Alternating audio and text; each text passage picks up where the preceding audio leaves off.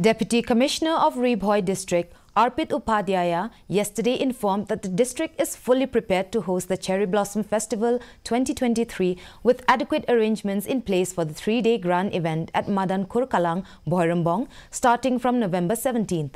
Briefing media persons in the city, the DC said that adequate security personnel have been deployed to keep a check on entry and exit points, and village volunteers will man the designated parking places to ensure that the public do not face any kind of inconvenience and there is no disruption to normal traffic.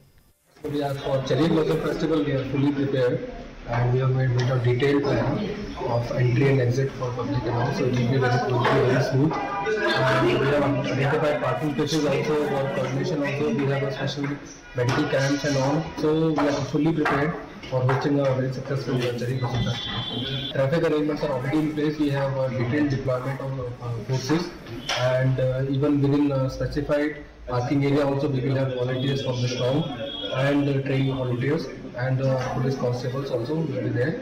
So that also is being taken care of so that there is no disruption of normal traffic. In the ICC Men's Cricket World Cup, the